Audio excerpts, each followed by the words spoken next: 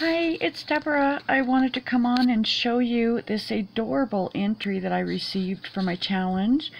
It arrived a little bit late in the mail, but I knew that it was coming, so I was still able to put her in the drawing. So I appreciated her letting me know that it was on its way, so I knew to put her in.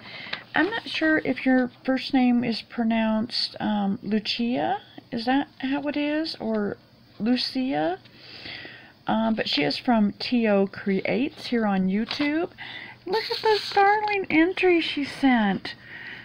Isn't that so cute? She embossed the paper, or I'm not sure if she did it herself or it came like this, but embossed it to make it look like bricks on a castle or something. And there's the little fighter guy fighting the flame shooting dragon.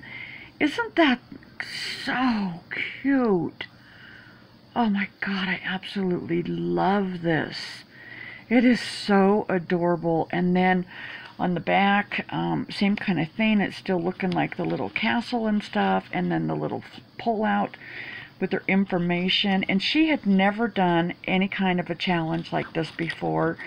I kind of had to explain to her what a memory dex is all about and what's the purpose of it, and she was all excited and she said, I am on board. I'm going to throw something together for you. And look at what a wonderful job she did.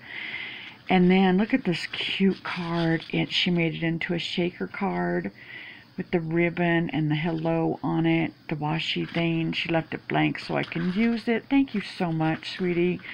And then look at all the adorable little stuff she sent to go with it. This flower that she built together with the gem inside, and the little sequin, little gem pack things. Thank you so much for your entry, dear. And you know, our post office, we never know if stuff's going to arrive here on time, but I'm so glad you let me know so I still could put you in the entry.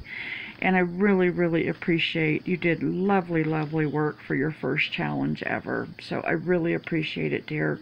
Thank you so much. And I will link her down below if you'd like to go pay her a visit. Have a nice night, everybody.